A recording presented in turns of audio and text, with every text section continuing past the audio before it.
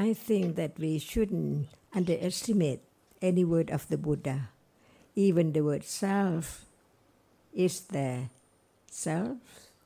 See, what is it? Begin from just one word to find out the truth of any reality as it is now.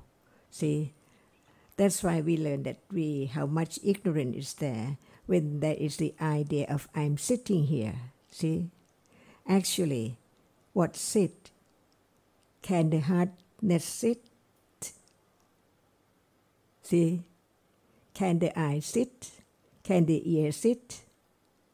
So, but there's still the idea of I am sitting.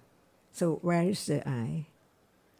If there's nothing at all, can there be a world, star, moon, or anything? When nothing arises, but whenever whatever arises, it's something. Ignorance is there, not know the nature of it, the truth of it, whether it can experience or it cannot experience. No understanding of any reality at all when it's there. That's why we need to listen to the teaching of the Buddha and consider each word to understand the truth that actually it leads to the understanding clearly and clearly. There is no I at all. Seeing is seeing only. Where is it? See, I am sitting, but the I, when it's sitting, it's not seeing. It's only thinking. So that's why the world is mixed with moments of reality arising and falling away all the time. Unknown. For example, now, even Buddha said that before seeing, there is the citta, which is not Pavanka. It is Panchattvara Vachana, but it does not appear. No way to understand it at all because it does not appear. So in life, even Buddha taught about many, many realities from moment to moment. It depends on what appears only can be known as it is. That's why seeing is now ceased. And seeing cannot be I or anyone or anything. It's only a reality which performs the function of seeing. It cannot do anything at all. It's only conditioned to see, no matter whether it likes or dislikes or don't want anything at all, because it's not that nature. That nature is that which is conditioned to arise just to see. Each word should be clearer and clearer to understand that actually it cannot be anything else besides seeing. So, where are you now? Here or nowhere, because seeing gone, everything gone. Just to know its nature as that which just conditioned to arise and see, arise and hear, that's all. No I at all. So it's wrong to take that which is conditioned to arise and then falls away instantly as I, still there. I see, it's wrong.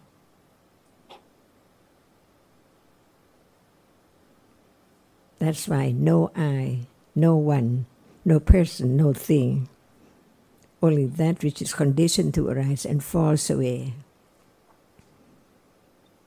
When there is confidence on the truth, it will bring more and more understanding the other word of the Buddha. Like the word anatta, see, no self, no one, no thing. No control. Because there is no one to control or to make it arise or fall away. It's through each moment, whenever what arises is conditioned to arise and then fall away instantly. That's why it cannot be known, only panya which develops to the degree that it can understand that. At that moment, no thought, no thinking about that. Like seeing, no thinking that I am seeing, but it sees. It sees. The seeing sees, no I.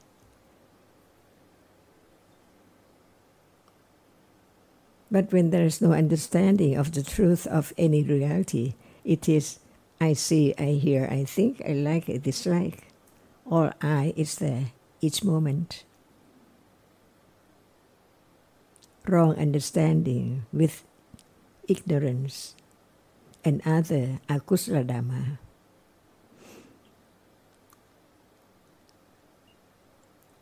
Firm confidence on no one at all, only different realities.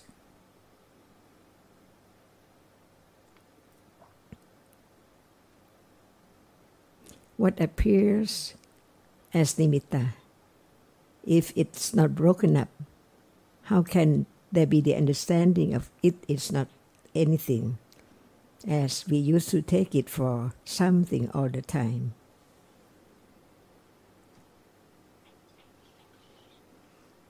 Even right now, it's time to begin to understand the truth, little by little. No I who try so much to have more understanding of this and that, but just begin to understand that this moment there cannot be anyone to be found as someone, something.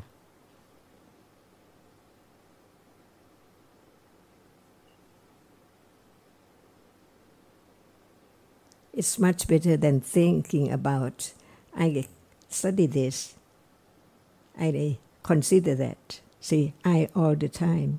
That's why we learn about the absolute truth, that actually there are only citta, cetasika, and rupa. From moment to moment,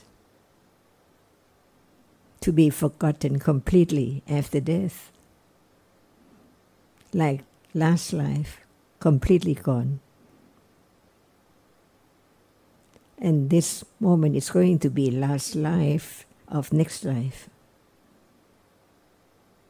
Just arise and to be forgotten. What about yesterday? Do you forget or do you remember? Those different realities again. All are only dhammas, different kinds, different characteristics.